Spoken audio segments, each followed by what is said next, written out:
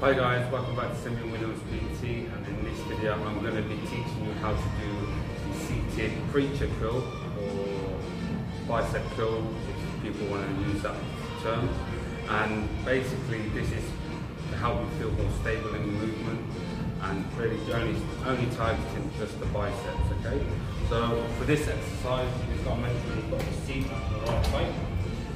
So what you've got to be looking for now is making sure you can literally get your arms over the seat, so comfortably you can get the arms over the seat.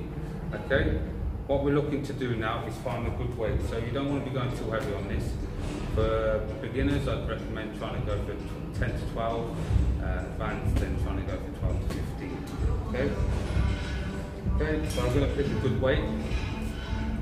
The main focus is not to have our elbows turned out. We're going to have our elbows turned in, facing towards. Okay, this is the starting point, so making sure that you're not fully extending your arms. There's a slight bend. We're going to curl all the way up, so we're going to not raise all the way to our face. We're going to meet just at the point where you can feel the squeeze of the bicep. Okay, and control it all the way down. Okay, meet all the way up and control all the way down.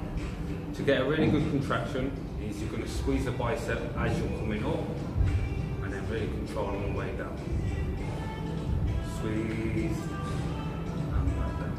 Again, remember, try not to fully extend your arms at the bottom, have a slight bend.